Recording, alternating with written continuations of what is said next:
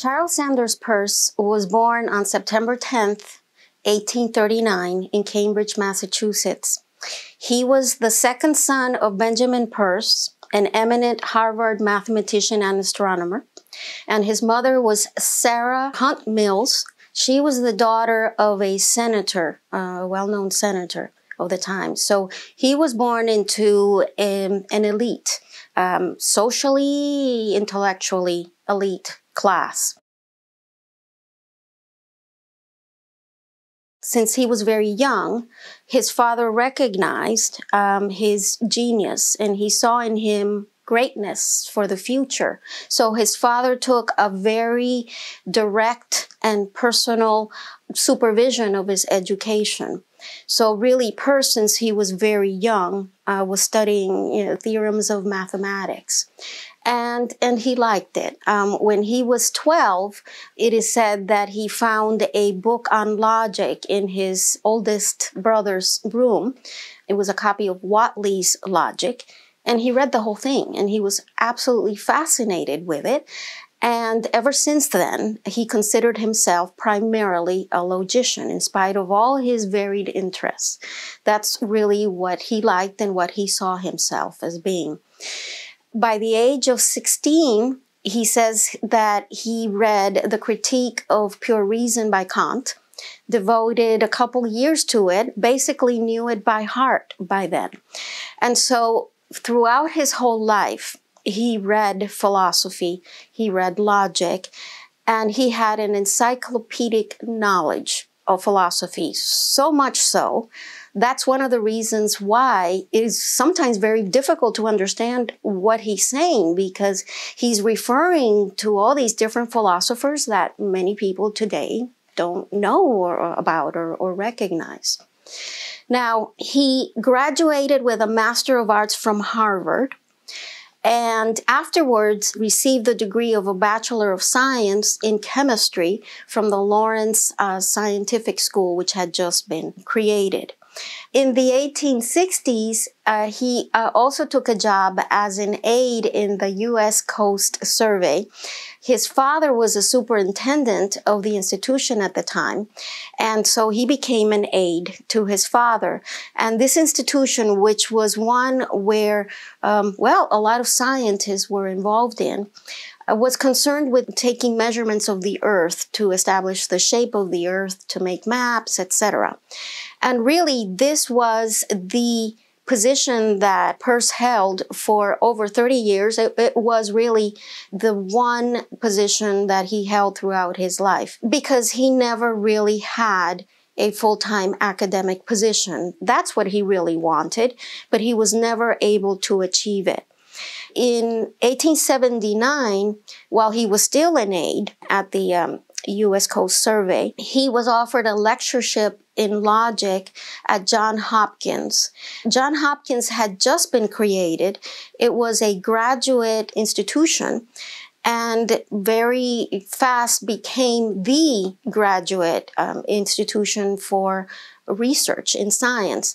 And Peirce spent 5 years there. He accepted the position always, with the hope and the understanding that the position would turn into a permanent academic position with tenure. But because of the circumstances of his life, and some people will attribute it to his difficult personality, others to his personal life, by this time, his first wife had left him, and he took on with Juliette Fossey Portelay, who became his mistress. He eventually married her. But of course, we're talking about the 1800s. This was just not done, and someone in Peirce's social class just did not do that. That was scandalous behavior. And so when this was known, it is thought that that is one of the reasons why his position was not extended to a permanent one.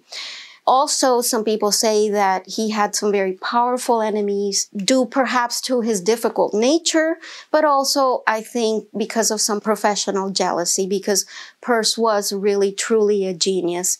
His body of work is staggering. His interests were not just in philosophy or in geodesy, which is the measurement of the earth. But he was an astronomer. He was a chemist by training. He was a logician. And, well, he has many inventions. Some people say that he foresaw the electronic wiring for computers. He anticipated several mathematical propositions, the Sheffer stroke, quantification in logic. He's a pioneer in semiotics. Before that, semiology had been considered to be a dyadic relationship. That's a two-way relationship. Peirce claimed that it was a three-way relationship. This, of course, has to do with his theory of categories and such. He anticipated, some people say, the Heisenberg uncertainty principle with his cosmology. So the man was just ripe with ideas, very creative. With cartography, he realized that some of the measurements that were made with pendulums were due to the defect in the equipment. And actually, he was recognized in Europe in the Academy of Science meetings as being, an eminent scientist. Actually, he was more recognized tragically in Europe as a scientist than in his own country. He also was the first to measure the meter through a spectrometer. Also made some interesting claims about the magnitude of stars, because he worked at a point when he was very young in the Harvard Observatory. So I think some people were indeed jealous of his intellect and his creativity. But as I also mentioned, he was a difficult person. He was not in the best of health. He self-diagnosed himself as having facial neuralgia, which is a very painful nervous condition of the face. And he struggled with that all his life. And he also talks about having bouts of paralysis. So he definitely was not an easy person. Now, on the other hand, his sisters and letters from his relatives describe a very sweet and understanding person. Definitely, he had two wives which loved him. The first one, she says she left him because of his reckless behavior, and she was trying to shock him into realizing that he needed to organize his life and his economic situation better. And his second wife was devoted to him till the end. And he was devoted to both his wives. Some people describe him as being a shy person.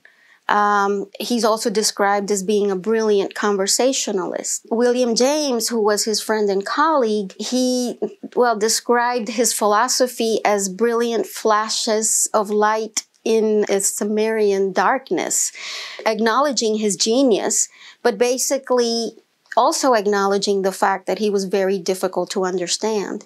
And Peirce himself admitted that too. He said that because he was left-handed, he did not have a facility for language, but that he did have a facility for diagrams, which is how he explains his genius in logic and in coming to all these theories that he basically says he thought in a different way. He thought in a diagrammatic way, different to how other people think. And some people have studied this and have said that indeed this is a trait of genius, like Einstein. They think differently than how other mere mortals do.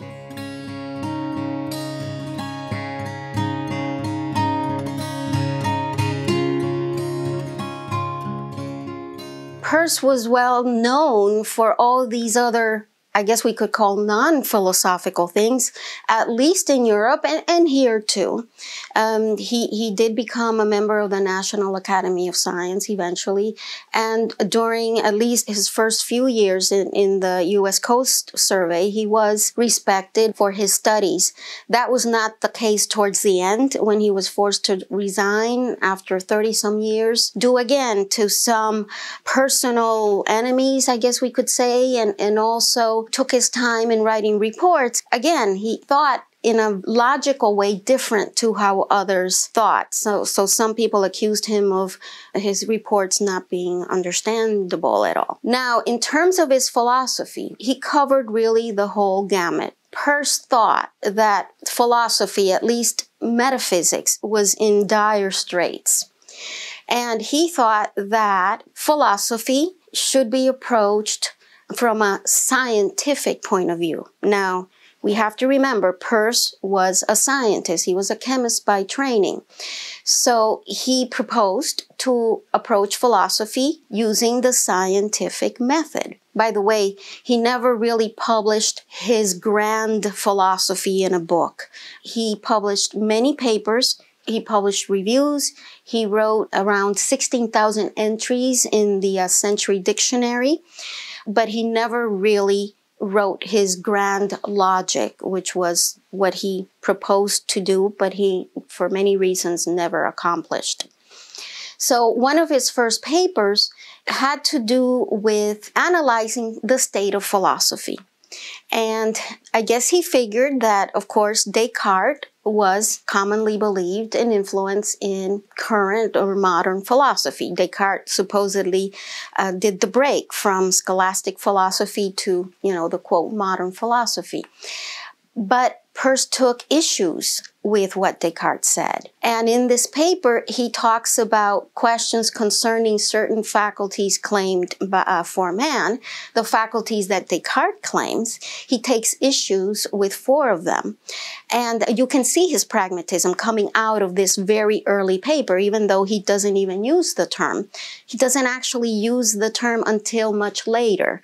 James is the first one who uses the term pragmatism. In 1898, he gives Peirce the credit for using the term. And even though we can trace Peirce's ideas about pragmatism all the way back to the 1860s, Peirce doesn't actually use the term right then. Descartes talks about us having intuition, right?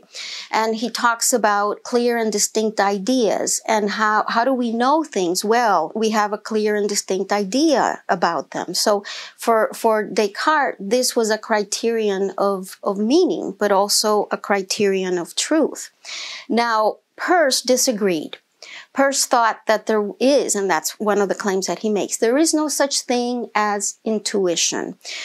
We don't know things just by thinking that they are clear and distinct ideas. And he goes into a lot more of how we acquire knowledge in another paper 10 years later.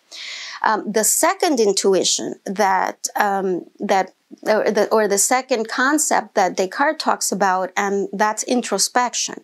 Peirce also disagrees with that, and he kind of turns Descartes on his head about that, because Descartes says, well, the only things that we can know are the thoughts that are inside our head. And then Descartes builds his system of knowledge based on, well, I know, I think, therefore I know, I can only know what's inside my head. But Peirce disagrees. Actually, Peirce says, no, that's totally wrong-headed. We know things from the external world. And that also has to do with the third claim that he disagrees with Descartes. And that is the idea that we can really attain knowledge of the world just by considering our own thoughts. For Peirce, thinking is only with signs. And the only way that we can gain knowledge is through what is present in our thoughts. And what is present is a reflection, we can say, of what's externally out there. So in the only way that we can know about the world, in other words, the only way that we can know about ourselves is through the world. So it's not the case that I know that I am a self, and then I look at the world. And in this, I think Peirce actually anticipated Piaget in his theory of development. Our idea of self, Peirce says, is developed through our experience with the world.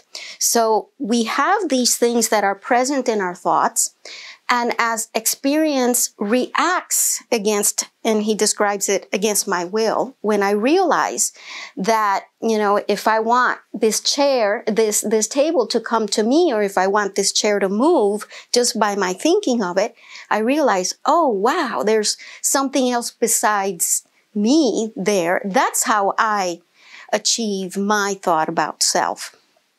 And so, again, turning Descartes on his head and using the idea of the British empiricists that the knowledge that we gain of the world is through our experience, our sensory experience that then turns, and here's the development of his sign theory, turns into signs in our mind. And that is the basis of our knowledge, is really signs.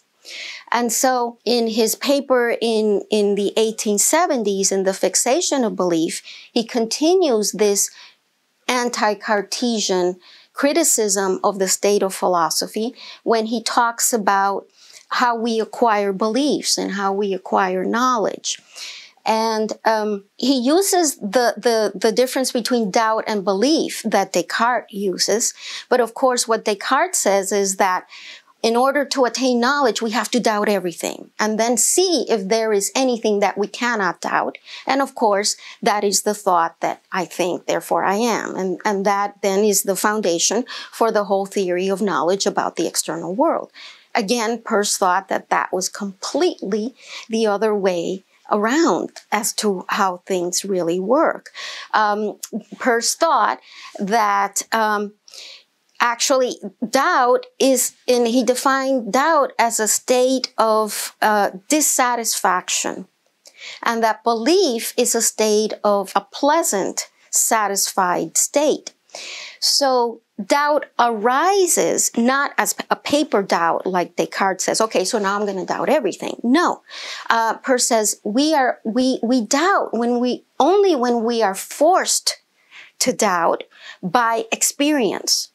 And so what Peirce is doing is he's saying, look, we work with a certain set of beliefs, and these beliefs are questioned only when we are forced to question them by our interaction with nature, by our experience.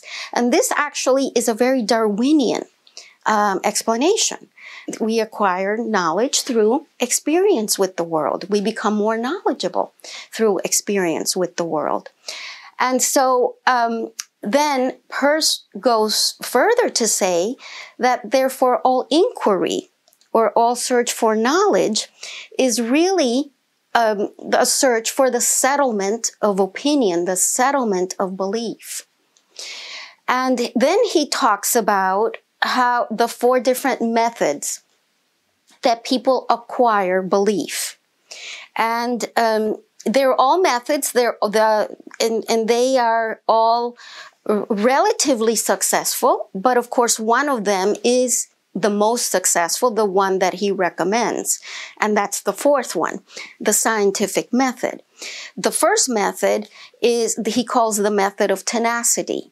And that is when we acquire beliefs, that once we've acquired our beliefs, we don't want to let them go, no matter what the experience says. And he says, well, yes, you can certainly claim to know things that way, but it's kind of a failed method, because there will be a time when experience will really impose herself on you and you will have to change your beliefs. So that's not a very good method of settling beliefs, right? That you will have beliefs, but your beliefs will constantly be unsettled. They will have to be doubted, and you will be in a constant state of dissatisfaction because you will have to see that you have to acquire new beliefs.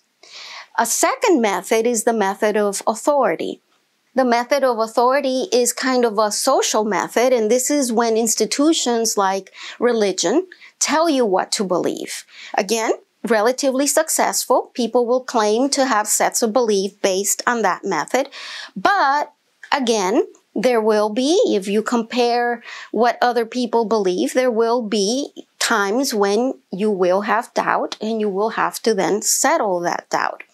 The third method is the a priori method, and that is the method that is agreeable to reason. So I acquire my beliefs according to what I think is reasonable. Now this is even more successful, but again, not the best solution. Why?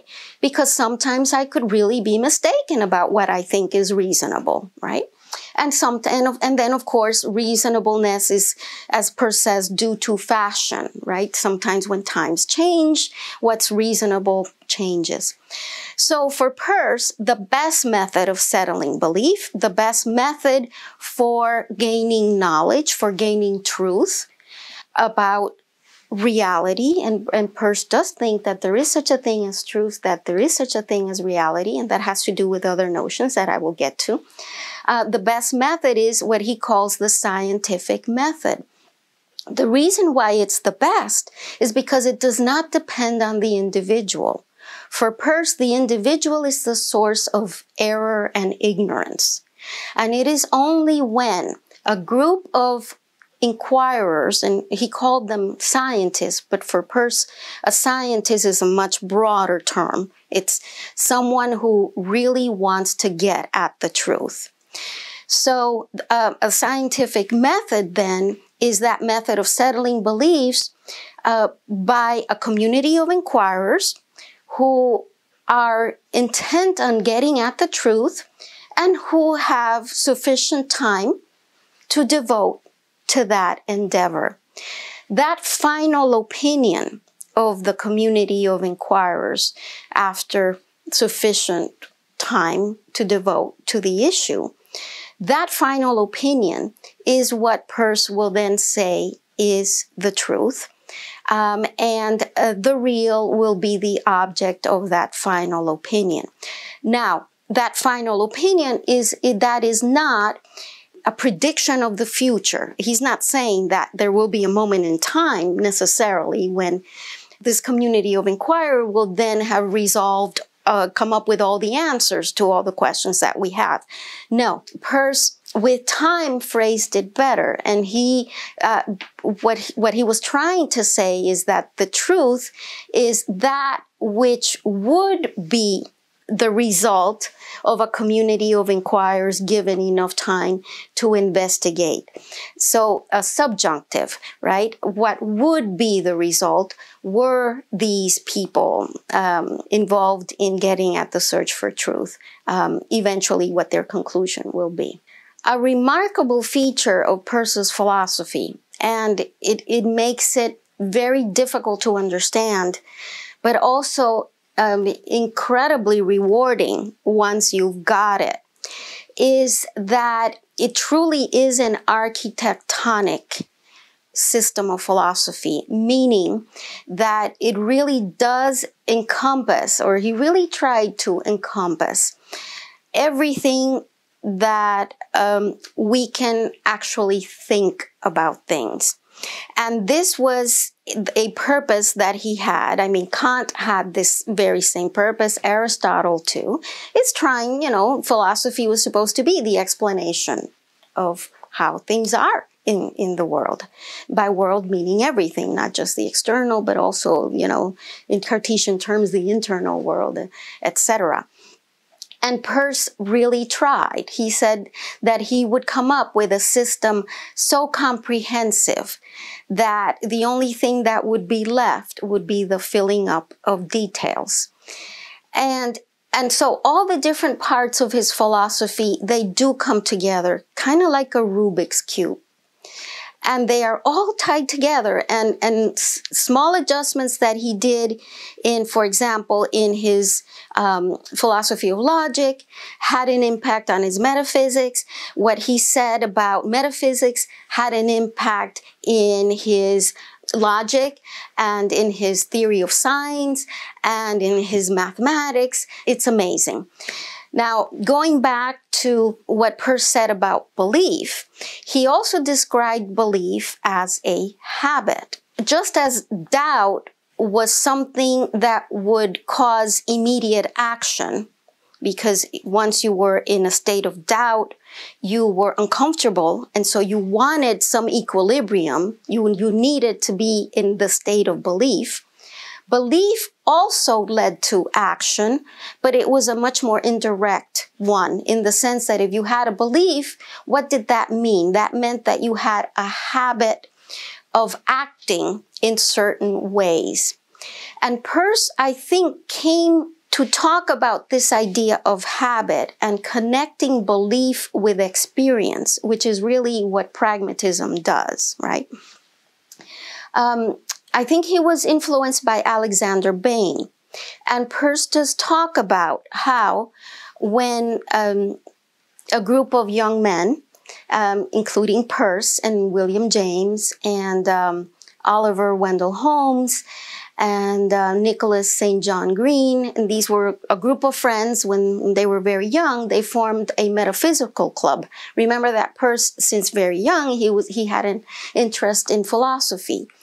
And they discussed philosophy under the idea of something that Alexander Bain had said. And he had said that belief is something that causes a man to act. Peirce has traced his idea of pragmatism to those discussions in the Metaphysical Club with William James. And that's when those first ideas of pragmatism came to be. So Peirce eventually came to describe what he talked about pragmatism. For Peirce, pragmatism was a criterion of meaning. Remember, Peirce wanted to reform philosophy into a scientific kind of endeavor, something like what Kant did, established a system based on logic, right? And what Kant wanted to do was to talk about the bringing the manifold of sensory perceptions to a unity. In other words, to understand all these sensory perceptions that we have.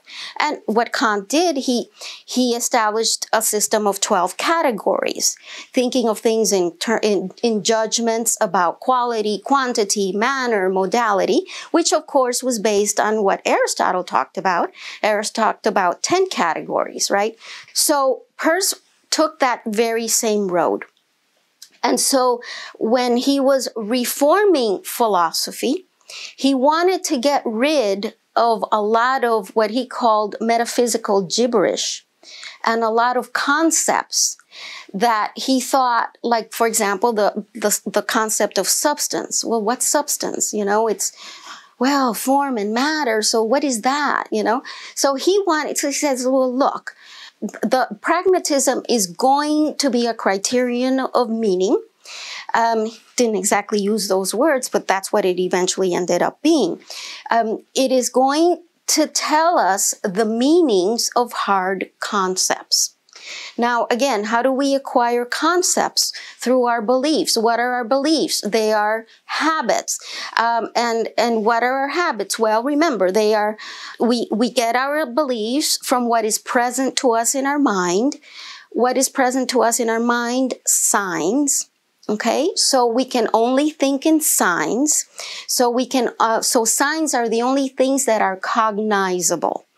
Okay, so any concept that we talk about is then going to have to be related to our experience with those external things that are somehow present in our mind, which are signs.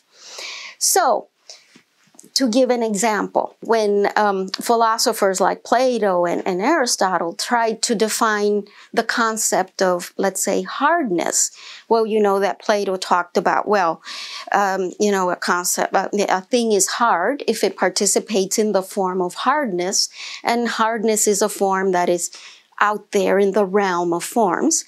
And then, of course, Aristotle said, no, you know, I don't like this idea of having, you know, the world that we're in and then another realm. No. The forms are in this world. And then the hard thing, if there is a form of hardness, but it is somehow in the thing itself. Okay.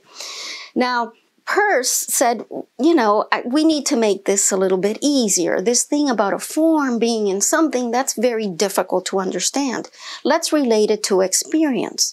So when we say that a diamond is hard, what does hardness consist in? Well, it consists in the experience, let's say, of a diamond if somebody tries to scratch it. If somebody tries to scratch it and the diamond will not scratch. That's what it means to be hard. So what Peirce does is he ties the meanings of hard concepts to experiences. And by doing that, he tries to get away from what he called all the metaphysical gibberish, which really, according to him, were clogging the advancement of philosophy. Now, that doesn't mean that Peirce was against metaphysics. Actually, he had some very important metaphysical claims that even James and certainly Dewey and, well, many people after him thought that he really went overboard with his metaphysics.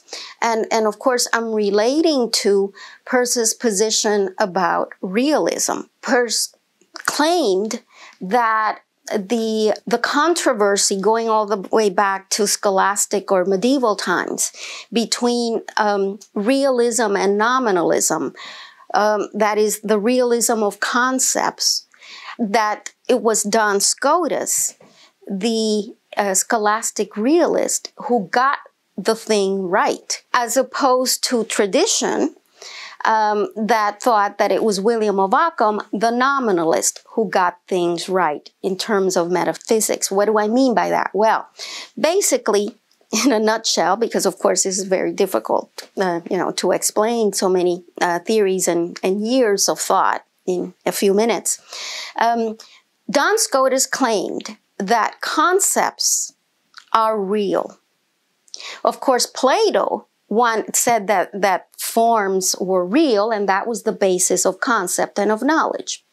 Now, Scotus thought that it was important to claim that concepts are real, because if they're not, then we cannot make any claims to knowledge if our knowledge is based on something that's unreal. But unlike Plato, who claimed that the reality of things was based on these forms, that these were the real things and not this world of sensory, unreal things, right? What Scotus said was there's a difference between, and Peirce actually says, talks about nominalistic Platonism as opposed to Scotus' idea of realism. What did he mean by that? Well, Peirce says that for Plato, the forms, in a sense, existed. So it was a case that they were real and that they existed in a different realm. What Scotus does is he makes a distinction between reality and existence. Something can be real without existing. And obviously, all things that exist are real. So in other words, reality is not exhausted by existence. This, according to Peirce, was an incredibly important thought that somehow got lost in the shuffle, because Occam, who was Scotus's nemesis, claimed, no, how can a concept be real? No, only existent things are real.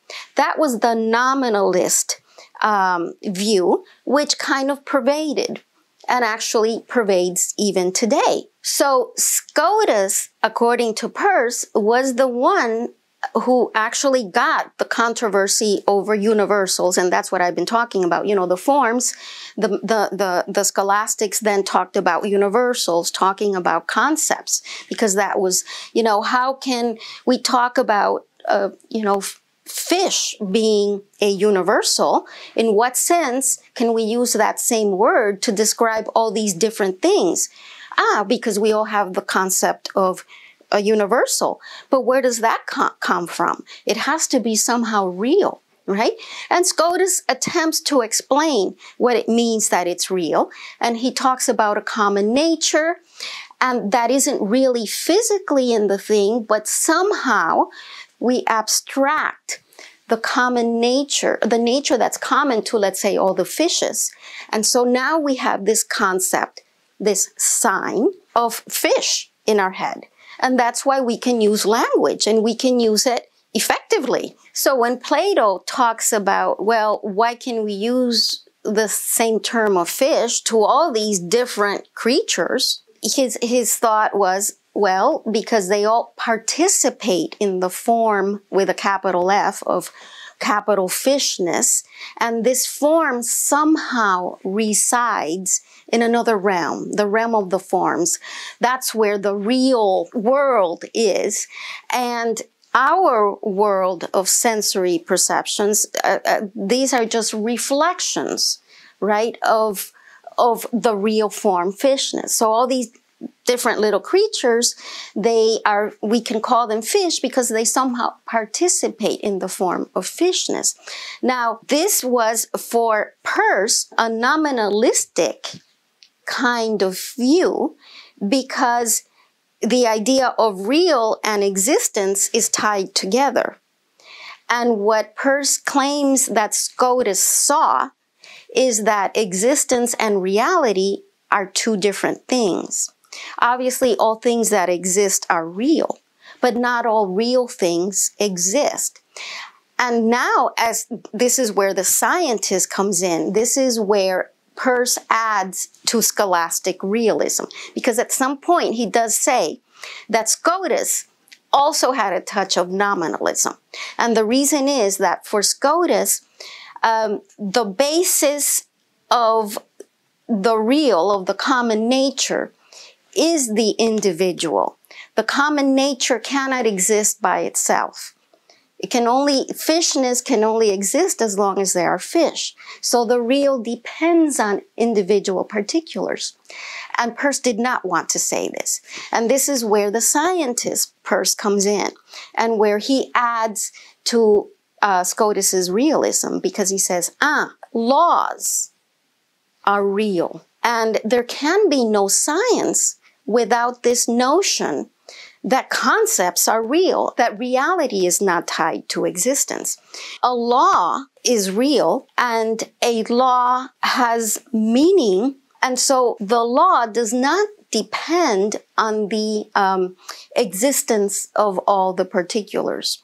He also talks about generality, and it is this same idea that you cannot exhaust a description of the world by just talking about the objects that we perceive with our senses. The law of gravity, again, that's not something we perceive the effects, but we don't perceive the law as itself. And who is going to say that the law is not real? So that is the scholastic realism of Peirce. And it is something that James thought that Peirce was really going too far into, scholasticism. And I think it's because people just have not wanted to really go into Scotus and what Scotus says and compare it to what Peirce says. You cannot be a pragmatist unless you're a realist. You cannot be a scientist unless you're a realist. Because, again, realism recognizes the reality of law, the reality of generality, the reality of relations, of mediation. Now that brings me to another element of Peirce's thought, which is his theory of category. And Peirce described his theory of categories, like I said, he was following the same path as Aristotle and as Kant, in trying to describe the world in these very basic elements. Now, Peirce thought that he could reduce, and he did, Kant's 12 categories to 3. And he did it, and he derives his categories in several ways. He derives them from a phenomenological point of view, from a semiotic point of view, from a logical, mathematical point of view. He does all these different derivations, and he always comes up with the same conclusion, that there are 3 categories. Now, from a phenomenological point of view, and let me go back, Peirce classified all sciences in his later classification, which is the one that stands. He said that all knowledge can be divided into all these different sciences. He first starts with the most basic science, and they are hierarchical, with the top one being the most basic, and the bottom ones relying on principles on the previous one. Mathematics is the most basic one, and that one derives necessary conclusions from hypothetical constructions. Underneath mathematics is philosophy. Philosophy is concerned with the real world, we could say, and that includes everything, right? And he then subdivided philosophy into 3 subdivisions. The more basic one is phenomenology, and that has to do with a study of what is present to our consciousness, to our mind.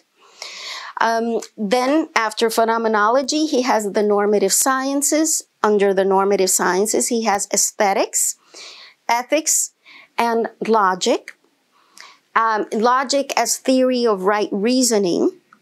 He also talks about, he has 2 different kinds of logic. Formal logic, which is more in the a special subset of mathematics.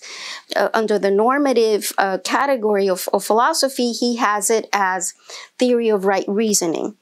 Because again, it's normative, so it has to do with right reasoning. And then after normative philosophy comes metaphysics. And after metaphysics come the special sciences, history, physics, chemistry, etc. The difference between the special sciences and philosophy is merely the fact that for the special sciences, we need special equipment. Whereas philosophy, which for Peirce is a science, we use the scientific method to get at the truth. We don't need special equipment. All we need to do is just think about phenomena and think about the world. So in terms of phenomenology, the categories, which are those elements of thought that are present in consciousness, he differentiates 3 different things. The first is that thing that depends on nothing else. And he describes this as what is instantly present before we make a judgment about it. Now, obviously, when I'm talking about firstness, it's no longer firstness because I'm talking about it. And so I'm making a judgment. I'm using language. You're understanding what I'm saying. So that element of presentness is lost. Now, but Peirce describes that there is such a thing, and in trying to use an example, he says it's like the color of red, that first presentness of the color of red, before you tell yourself, I'm looking at something that's red. Once you make a judgment, then you have a second, because now you have a reaction. Something is perceiving something else. So that's the element of secondness, the element of reaction. So you need 2 things to react. Present is 1, right? Just bam, that. And then thirdness is the relationship between the 2 things. So when I use language, that is an example of thirdness because it stands to something else, to someone. So it's a triadic relationship.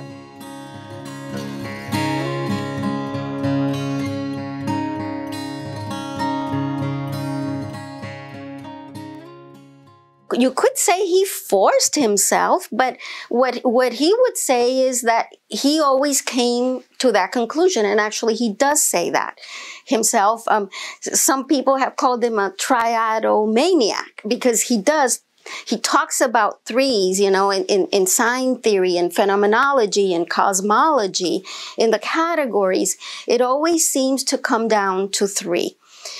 Some people have speculated and they've given it another twist. His first wife was a Trinitarian and talked about the Trinity, the God, the Son, and the Holy Ghost. And some people say that's when he first started to see things in 3. I'm not sure if that's true, although he does at some point talk about the Trinity. So that's speculation. But the idea is to reduce the elements of experience to the most basic concepts. And he went 1 better, or actually 9 better than Kant, and he reduced the 12 to 3. Kant increased the 10 from Aristotle, and Peirce says, no, the 12 that Kant describes can actually be described in terms of 3s. And he actually also took this notion of 3 to logic as well. He claimed that there are 3 relations, and he came up with his system of existential graphs, which were a very creative and original way to diagram what he thought was the process of thinking. That's what he was trying to do. And that was actually how he thought. He explains this by, for example, drawing a dot on a piece of paper, where the dot is meant to show firstness. It's just a point. But once you draw it on a piece of paper, now you have secondness, because you have the black point on a white sheet of paper. But then now it's also a third, because the paper is the medium that unites the dot and the whiteness. So that is how he tries to explain this idea of firstness, secondness, and thirdness, and also with relations. For example, the relation of John gives Mary an apple, he says could be explained with a triadic relationship. And no more and no less than a triadic relationship, right? If you try to explain it in any different way, you could always reduce it to those 3 relationships. And that's actually one of Peirce's, some people call it Peirce's theorem, that a relationship that involves 4 variables can always be reduced to relationships with 3s. Peirce, he was very well versed in the history of philosophy. And he was, in that sense, he was very democratic and a very generous person, because he believed that the great thinkers all had something to contribute. And he actually described himself as standing on the shoulders of giants. So he thought that Aristotle's idea, Kant's idea, they had merit. And he thought that there was a merit in trying to describe the elements of the world in these kinds of ways, in categories. He also used this idea of a trio or of a triadic nature when he talked about cosmology, because he too had a theory about cosmology and how the world came to be. He talks about how originally the world was a total chaos. And we can see some pre-Socratics who had this idea, right? And he gets to that from the very scientific concern of trying to explain, where do natural laws come from? And he thought, just an explanation of, the second law of thermodynamics deriving from another law, that's not really an explanation. What we need is, where do laws come from? And so his cosmology is meant to be an explanation of that. So in the beginning, there's total chaos. There's pure chance, or pure possibility, as he calls it. He gives it a term, tykism, is this element of chance that's, just prevalent. And then little by little, there's flashes of things happening. Of course, that's where we have secondness. But when they start happening and they start happening together and repeating, and as I said, take on habits, because he thinks that nature takes on habits just like we do. We are part of nature. That's another of his key elements, is this idea of continuity or syncretism, right? So things start taking on habits. They start becoming regular. That's where thirdness comes in. Things become regular. Things become law-like. Now, there's always this element of chance in the world. And Peirce thought that laws are not perfectly regular because there's still tykism. There's less than in the beginning. So in a sense, the world out of chaos is coming ever more regular until it actually becomes absolutely regular or crystallized. That's his cosmology. And again, we see firstness, which is possibility or chance. Secondness, reaction, right? Thirdness, regularity, law-like, mediation. And he anticipated all these thoughts. Again, another reason for people's fascination with Peirce's philosophy, because he did seem to anticipate a lot of the things that are happening. Now, tragically, though, these things were anticipated almost in isolation, because Peirce, like I said, never had an academic position. It was very frustrating for him, not just because he wasn't doing what he thought he was meant to do, was to be a logician and to come up with and illuminate philosophy with his grand theory. But also, it affected his economic situation, because he did not have a means to survive. And not only did he die, did he die in poverty, but his book that he wanted to publish, he was unable to publish. Because he was, well, concerned with the day-to-day things of trying to not to starve, take care of his ailing wife, Juliet, who also had a lot of health problems, his own health problems, trying to manage Arisby, the farm to which he retired after he realized that he couldn't get an academic position, and it actually became a huge economic burden. However, in spite of all these adversities, starving at many times, well, his income eventually came from writing reviews, writing for the Century Dictionary, and towards the end, really on the charity of his friends, including William James and his relatives. In spite of that, the man wrote constantly and furiously every day. Well, it is calculated like 100,000, it is said, pages of his manuscripts, of scraps of paper. And they are housed in Harvard. His wife, upon his death, and like I said, he died in abject poverty on April 19th, 1914, sold a box of his manuscripts and his personal library to Harvard.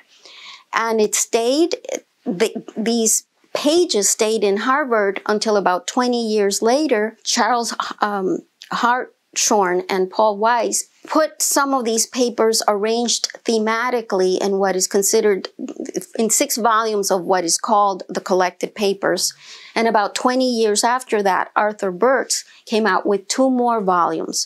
So we're talking about 40 years after Peirce died. As I said, these papers were put together thematically, so they are many times confusing because they're not chronological. And Peirce, like any philosopher who constantly thought and wrote about his system, did make some adjustments and some changes. He didn't make a complete turnaround. When he changes the name of his pragmatism to pragmatism, it isn't that he changed his thought about it. It was that once the term was out there, made famous by William James in his 1898 paper, people started talking about it.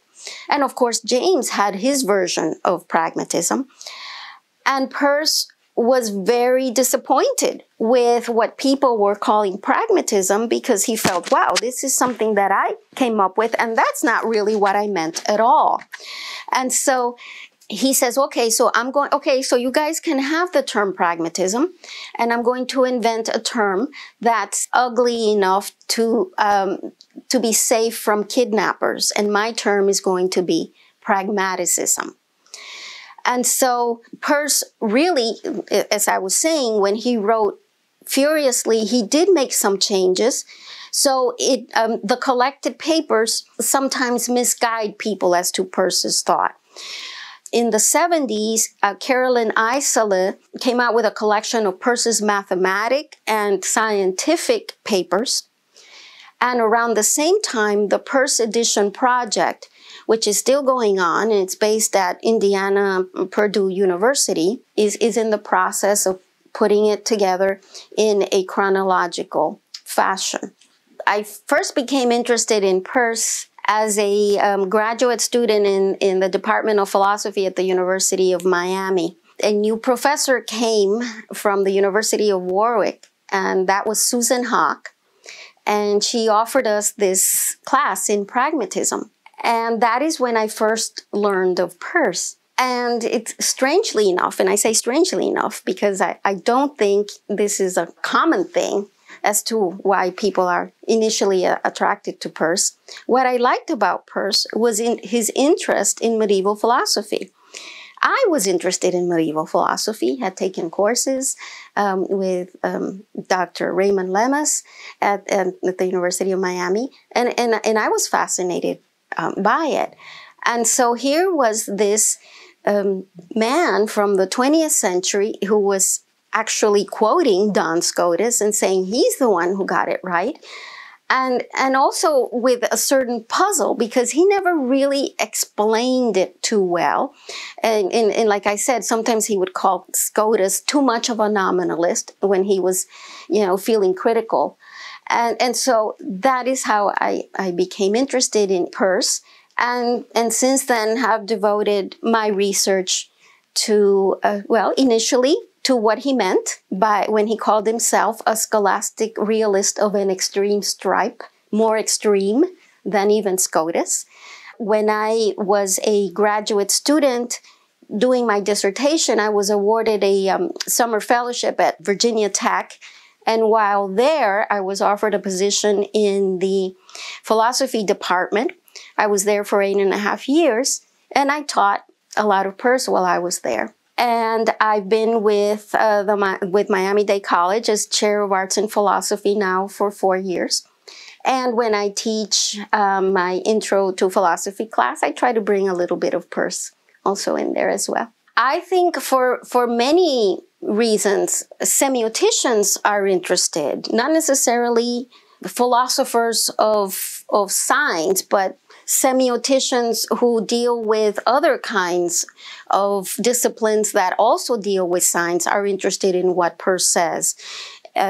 Mathematicians are also interested in many of the discoveries that Peirce made.